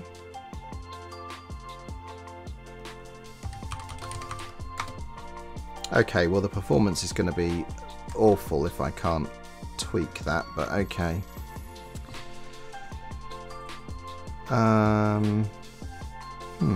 Okay. Well, we'll just overlook that. We'll pick up the controller, and what we'll do is we'll go and scan. So add games. Don't want to scan that directory. We want to go to. This is like one of the rough edges that it doesn't actually start the scan, or it doesn't put you in the correct directory to start your scans. So we'll go into the ROMs directory and then we'll say scan here. So that is going to scan 371 games. This is doing two things. It's indexing the games against, you know, some heuristics to see what platform they're for and whether they're supported by the cores that are available, and it also downloads some album art. So we'll come out of here, and now we have this is wrong. This is not a PlayStation game. We've got some Mega Drive games, some Master System games, Sega 32, SNES, NES. The N64 games don't work right now. I'm working on that with Upstream. And we've got some arcade games. So, this is going to suck. The performance, this is not going to be... I wonder if I can fix this. Why was that not presenting the display parameter? I think I might need to coerce my thing. But anyway, does the game load? It does. So, how do I put a coin in? That one. There we go. And start. There we go. Oh, actually, this, although it being offset, it's actually running. Oh, it's a bit slow. It's a bit slow. It's not quite running. Yeah, it's actually, this is the problem I have with the capture card, where the refresh rate is all out of whack. It forces the resolution off, and then the emulation is really slow. If I correct this, it runs perfectly fine. But there we go. We've got a game working. Albeit my capture card messing with proceedings a little bit. This game is way easier at half speed. Right then, so that works. I think I can press those two buttons. Yeah, so that will take me back here and I can tinker with the settings. And go back and flip to a different game. So that all appears to be working. So I see there's some comments. So let's just take a little look here at what we got.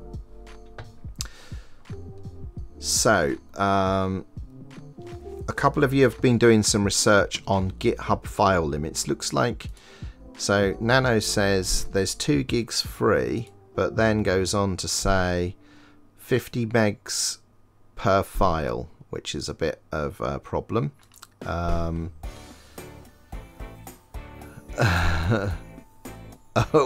I had to go and menace my daughter's boyfriend. You're going to make yourself popular then. And then Graham goes on to say that GitHub says there's a 2 gig limit on files added, but we think that actually individual files can't exceed 50 based on what Nano was telling us. So maybe we're going to be a bit stuck there. And Wimpy, yeah, sorry, you're pointing out my typo. Thanks, Dex. Right, and right then, let's have a look here. So Lucid Link says, what controller do you use with Retro Home?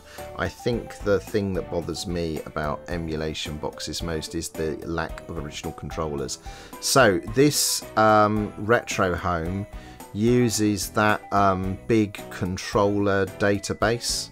I forget the name of it, but it's I think it's part of SDL. I think it's the SDL controller database, and it uses SDL for the controllers. So if it's a controller that SDL knows about, it should work.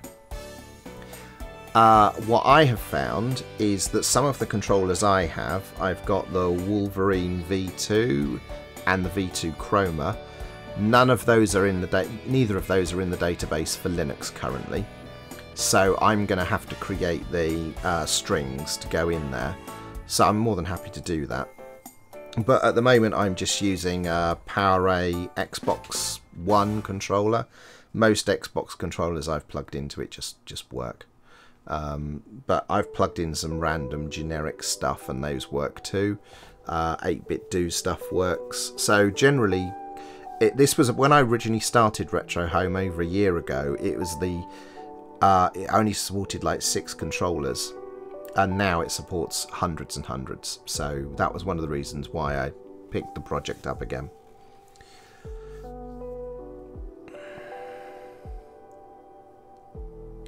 Oh, okay, so Graham's got new information here. Okay, good. What do you mean not 1942 is one of the best arcade games made ever. Probably more sequels than the Street Fighter series. So Graham says 50 megs for a file in the repo, but 2 gig for a file added to a release. Then there's our solution. So I think we'll go and do that. I think we will call this good enough. We will go and make a release of this thing. So let's go and do that. Right, there's capture issues which no one else is going to run into aside. Let's go and get this out there. We know it's a bit rough around the edges. Do you really want to close this? No, I don't actually. Thank you for telling me. I wonder if I can do... that. And then... No. Weird. Okay, I'm going to have to look into that. I think I can do it through the desktop session, but not here. So I need to look into why that's the case. So, what we're going to do, we're going to... Thank you for the follow, MB Dealer. Thank you, MB Dealer, and welcome to the stream. We like a bit of Linux around here. If you like a bit of Linux, let us know in chat what distro do you use. Thank you for the follow, Nipsticks. And also welcome to Nipsticks. Thanks very much for stopping by. Welcome to the stream. Same question to you. If you like a bit of Linux, what distro are you using? Right then. So, hey Baron, how you doing? Right then, let's do this thing. So, I want to go here. I'm going to uncomment those lines and save that. And I'm going to go and look at Gitkraken, and I'm not going to commit everything that's outstanding, just what we need here. So none of this, so we're going to add that because that's our adding GNOME disks, and we're going to add that. So we'll call that the Alpha 4 changes, because all of this is handheld stuff that isn't ready to go out yet. So here it is. We'll say add GNOME disk utility. Commit that change.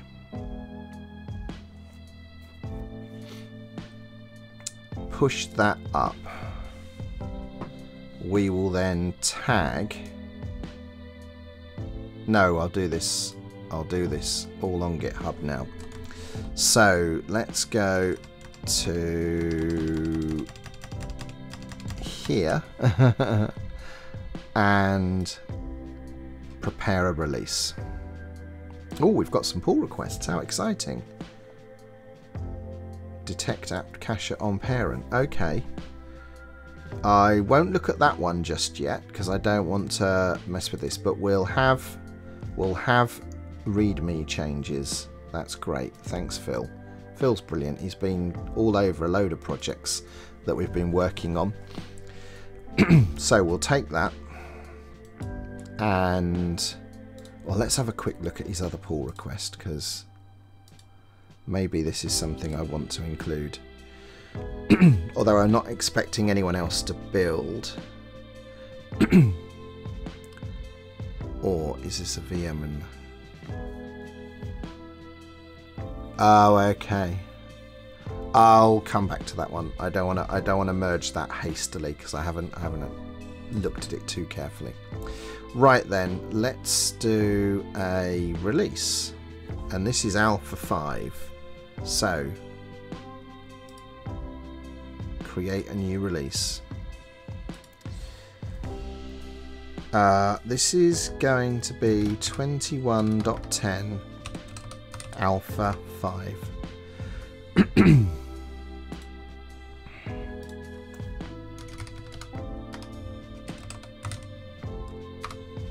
Alpha 5. Right. I don't think that's gonna... Well, actually, that's good. There's a bunch of stuff from other people there, so we'll keep all of that in there. That's good. We will say this. Initial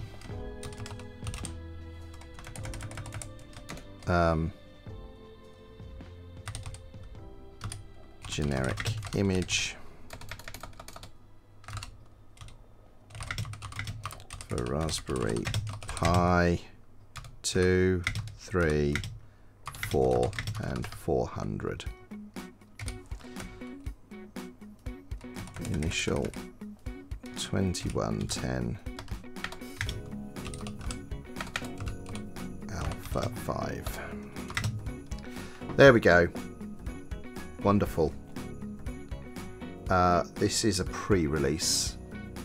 I think that's fair.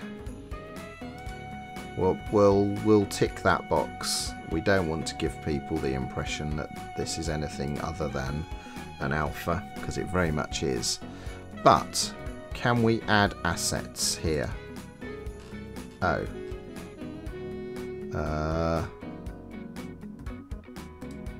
Do I do that here? Oh yeah, there it is. Attach binaries. Oh, it's in the VM. Okay, not a problem. We know how to do this. Let's do this.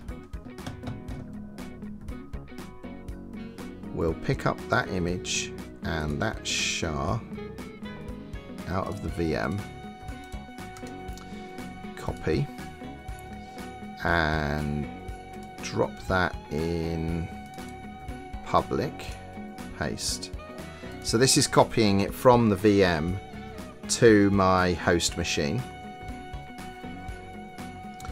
And now we'll go back to this web browser.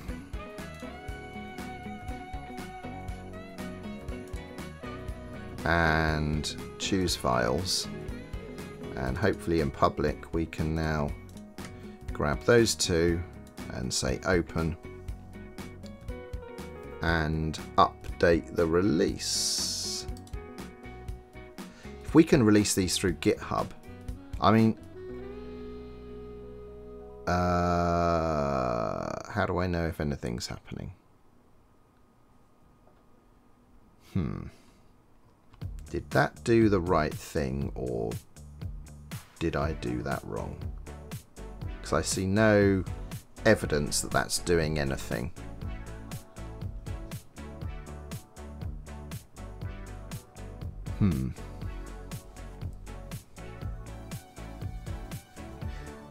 Nipstick says, I don't understand any of this. I just learned the basics for programming. Well, what we're working on here, Nipsticks, is a new Raspberry Pi operating system for retro gaming.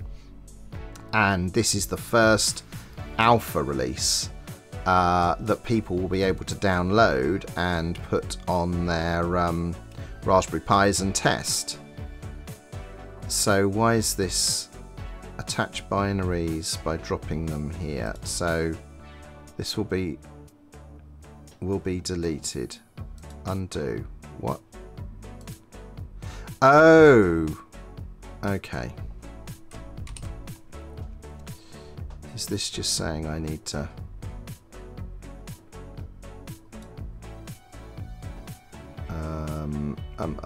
public? So let's drop you there. Attachment with that file name already exists.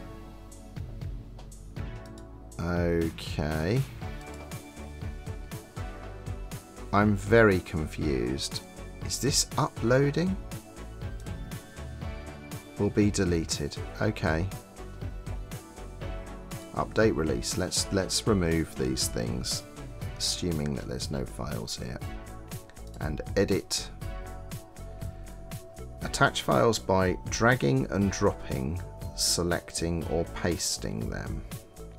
Attach binaries by dropping them here. Okay. Let's try this again. Let's try our hash to start. Okay. And then we'll do the next one. Drag the big one in. Ah, now it's uploading. There we go. There we go. That's what we were looking for. Right. Confusion overcome.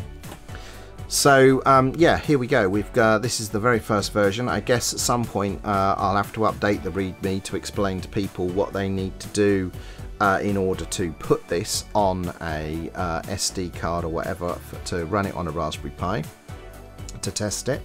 Those of you already in the know will know what you need to do with that image. But yeah, this is good. I expect a deluge of bug reports over the Christmas period. Probably not actually. Experience tells me most people are not doing very much stuff in the Christmas period at all on their computers, so I expect it to be pretty quiet, but it'll be good to get some feedback. I'm sure there'll be some enthusiastic community members who will want to have a play. Well, at some point during this stream, Twitch decided that my bandwidth is fine. I don't know what was going on at the beginning. I don't think anyone suffered for it, but I don't like it when Twitch tells me bandwidth is unstable. More perplexing because I got a free upgrade on my fibre recently, so I've got 50 meg upload now, which is more than enough for what I'm doing here. Right, come on, it's nearly there, nearly 600 meg. I tell you what, if this is what we're able to do, I know Luke has left, his family had arrived, so but yeah, maybe we can actually automate this in GitHub because, oh gosh, no, because of containers, because it will build in, yeah. I wonder how we're going to automate this. Maybe we automate it in some other fashion. Maybe we need to run the builds on, for example, DigitalOcean, and then use the GitHub APIs to do the release process. So, King Egypt says, Bug reports and tuna salad. Merry Christmas. Yes, indeed. Tuna salad is now a family tradition for us. Although it's 2 o'clock here now.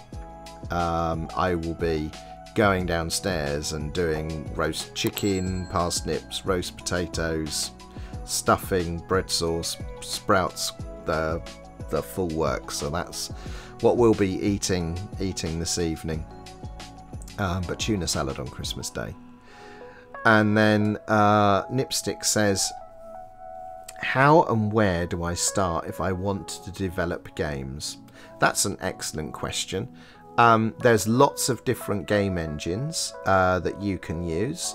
Unity 3D is very popular and there's lots of learning material for it. I recently wrote a game for the first time in like 30 years as I took part in a game jam, and I used the Godot engine, G-O-D-O-T. Some people pronounce it Godot, some people pronounce it Godot. I don't know which is the correct way. I used Godot and it was fabulous, and I found loads. Well, first of all, their documentation was excellent. And there's loads of videos on YouTube about how to do different things with the Godot game engine. And I spent a week teaching myself Godot, and then I spent 2 weeks writing a game.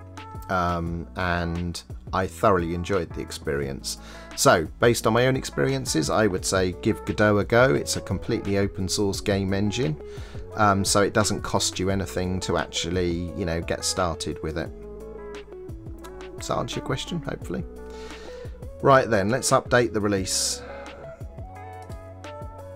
And now let's look down here. Check this snizzle out. Look at that. We've only gone and got an image in there. I tell you what, was it Nano that suggested GitHub? I think it was you originally suggesting this. Thank you for making that suggestion. This is a million times better than what I thought I might end up doing. So thank you for that. That's excellent. So there it is. It's out in the wild. You can all go and download it and give it a try. And file bugs, welcome bug reports. Better yet, file bugs and pull requests that fix them would be fab. Yes, Nano. Well, all this is one of the reasons why I do these things in this way. You know, doing the various projects that we work on in this community here in this way means that everyone has a voice. Some people can code, some people can do translations because they speak multiple languages, you know, and some people just have good ideas. So thank you for your good idea. This is a great way to make the download available. So thank you for that. Love it. Yeah, waking up to a great milestone. There it is. Hello, Eric. Welcome back. So there it is. It's available for people to download and stick on their Raspberry Pi. We have a Discord server. I will just put the magic incantation in chat now. We have over 2,000 people in there now, astonishingly. And we have a channel for Retro Home where we can discuss its development, testing, feedback and all of that. So we have one specifically for that, and we have, you know, some just for Linux user chat and some for developer chat and some for broadcasting and streaming, you know, how we do all of this. I'm using, in fact, that's the other thing I've failed to mention, I'm using a new custom build of OBS to do these live streams here now. This is a proving ground for something that I'm working on or will be working on in the new year for OBS on Linux. So Eric says they just need a Raspberry Pi 4. Well, it will work on a Raspberry Pi 2 or a Raspberry Pi 3. So if you have either of those, you can run Retro Home on there. You should be able to run all of the 8-bit stuff and most of the 16-bit stuff on a Raspberry Pi 2 or 3 just fine. The more demanding newer consoles will need a Pi 4, but you know, if you just want to get some NES and SNES and Genesis, Mega Drive and sort of arcade machine stuff, sort of classic 8-bit and early 16-bit arcade machines. Those are run on a 3 fine. The testing that I did that 15,000 game performance testing stream a few weeks back. I used a Raspberry Pi 3 for that. It was excellent. So there we go. I will be, so Dex also says they need a Raspberry Pi now. So what I'm going to be doing is to make it easy for people that don't have Raspberry Pi yet, I'm going to be putting up part lists of what I'm using. So for example, I have this as one of my test machines, and this is a Raspberry Pi 4 4 gig model. You don't need the fan, that was me testing a driver that I wrote, but that's a super compact, you know, Raspberry Pi 4 in a case. That's a great way to test these things out. So that's the what are they called? Forgotten the name of the company that makes these now. They make the Neo and the One, don't they? Can't remember the parent organization, but they make nice cases. But I'll put up different spec'd versions of different Raspberry Pis, different memory capacities, different cases, different SD cards, all of which are things that I know to be good quality and enable you to build a Raspberry Pi at different budgets and price points. Right then. So if you just want, like, the easiest thing to do is just get a Raspberry Pi 4. Because yes, that's right, Graham, it's the Argon cases. Argon Neo and Argon 1. So if you just want the simplest solution, get a Raspberry Pi 4. A Raspberry Pi 4 with 2 gigabytes of RAM or more is more than enough. To get you started, a 32 gig card will be more than enough to jam thousands of like 8-bit and 16-bit console games on there. If you want to get into PlayStation 1 and Nintendo 64 games and things like that, then you need a lot more storage, which is why I've put 2 terabytes in my desk Pi here, because I do want to have a go at some PS1 games and what have you. But you know, you can literally do it at any budget, and the storage just limits the number of games that you can play.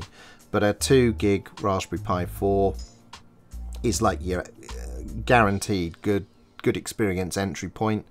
The more RAM you have, then the you know, the more you can do with it. But I've tested on the Pi 3, which only has 1 gig of RAM. So and that ran the desktop in Retro Home, and it runs all of the emulators that currently work just fine. And I'm working on fixing the ones that don't, or at least with Upstream. The Upstream have been extremely helpful, actually. Does it work with a PS3 controller? I haven't tried a PlayStation 3 controller,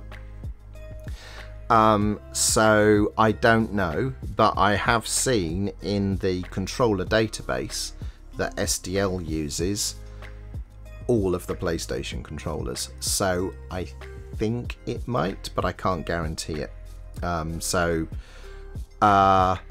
give it a go and report back. If you've already got a controller, just try it out, and let us know. And if it doesn't, you can file bugs on Retro Home. I mean, that isn't strictly speaking the right place, but at least I've got a note of stuff that doesn't work, because I am going to assemble all of my controllers that I've got, because I've got quite the collection, and I've also, through QuickEmu, I've got the means to generate controller strings on Linux, Mac and Windows. So where controllers are missing from the database that I have, and I know some of them are missing for controllers that I own, I'm planning on like submitting a whole bunch of controller strings to build out the compatibility, because I've got a load of controllers for these retro things like Mega Drive and PlayStation controllers that I want to make sure work. Right then. Let's take a look over here a second. Reload that. So, is anyone cooking something delicious later today, like what I am planning on doing? Or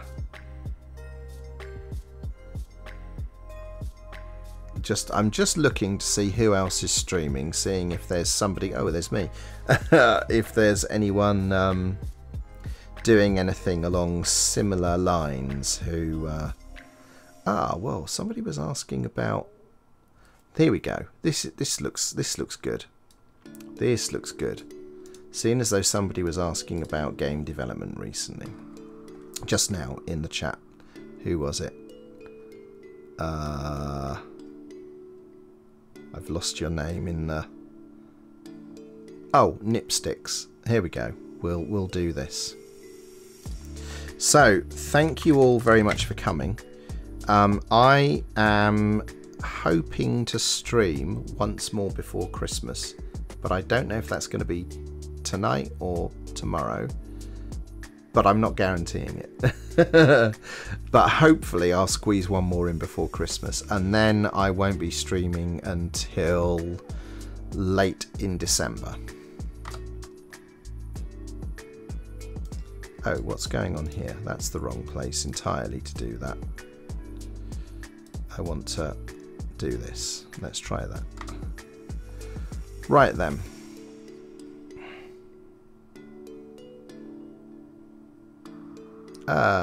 Okay, that's fine. Oh well, it's not letting me do that because their audience guidelines are very different from my own. Oh bother. Oh well, I think then today we will not do a raid because I'm not seeing anything else. I'll just try one last time to do this one. I want to know why that didn't work. Let's try using this button.